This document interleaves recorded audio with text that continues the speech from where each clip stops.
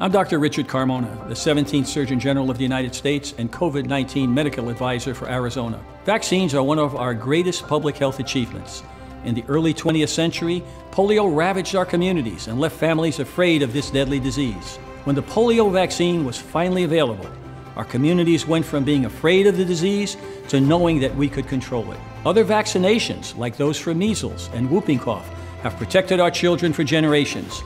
Now another vaccine can help us change the course of our own history. The COVID-19 vaccine is safe, effective, widely available, and our best chance at beating this disease.